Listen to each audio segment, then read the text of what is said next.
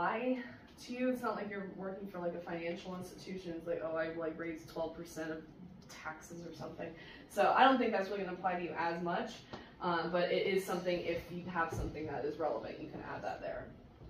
Extracurricular activities, those are going to be sports, volunteering, things you're doing outside of school, any kind of leadership positions if you're with the Boys and Girls Club, that sort of thing. Those are also going to look really good on a resume, and it's the same criteria there. Volunteer experience, same situation. Honors and awards are really important. Anything where you're being recognized for your coolness, awesomeness, you know, like if you have honor roll, dean's list, anything like that, that's going to be something that you're going to want to add. And I would even go as far as to add the year or the month as well. This doesn't have it, but I would add when you received that honor, that award. And skills and interests, that's going to be another area where you're going to want to use those action words, those phrases that are highlighted in certain job descriptions on those websites. This is going to be where you want to add those as well. So fluent in Microsoft Word, you know, skill building, you know, works well in a team, like that sort of stuff. That's going to be something that you're going to want to add there. There's also, if I go to my resume, so this is an example of an education resume. And this website that I use is called My Perfect Resume. We're not going to use it today because it kind of does all the hard stuff for you. So it makes like the lesson highly relevant. There's also some issues with it too. But it is a resume generator that takes you step by step in creating your own resume, and it gives you the option professional, academic, or whatever. So skills is going to be where you want to add, you know, multitasking, problem solving, that sort of thing, especially what you find on those major websites. So make sure you add that. Education is all going to be included down here. Your high school, middle school, like I said, is not going to be as relevant.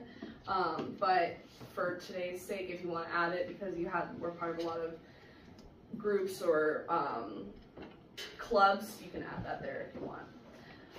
Certifications, if you're certified in anything. I don't know what you guys would be certified in. Oh, they can be certified. Well, so you like works in food, like restaurants. So do you have your tips training? I have food.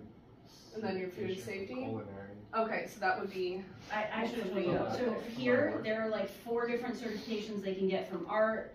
They can get ServSafe, they can get National Registry. ServSafe, yeah. They can get certified through exercise science for different things. They can get certified in Microsoft. They can get a lot of them. Okay, so just so you know. Cool, that's awesome for you guys. Add that. Yes. Okay, if you were like say, literally for exercise science, like you're supposed to be getting like the certification at the end of the year, would you like not be able to put it on there yet? So that's a really good question because this is actually a resume that's not a completed resume. So this resume I wrote with the intention of fulfilling those requirements or the criteria on my resume by the end of the year. Because I have some people that are already asking me for my resume, but I'm like, I'm not done with school yet. Yeah. So what do I do with that? So basically what you do is you write out your resume and you put professional experience 2024 to current, because I'm still doing it. Okay. And then you, in your interview or in your communication with your employer, say this is my resume with the intention that this will be completed by said date. Okay. So you can still add it and say that like it's in progress, and that'll be fine. Yeah, just like because they're hiring you with the expectation that it's going to be done. Okay. Yeah. So, oh, I have my back to you guys. Any other questions? Yes. What if because for my job I had to have HIPAA training, so is that something I would put? What is it? Like for HIPAA. HIPAA? Yeah. What about it? Would that be something I would put under skills? Yeah. Skills or certifications, if you have a certification with HIPAA, so you're going to medical. Yeah, so that's something you would add certifications. Also, you can add it to as part of your education as well. Say that you took HIPAA training you know, at this time, like under this, whatever, like high school or whatever course. So yeah, you can definitely add that. Any other questions?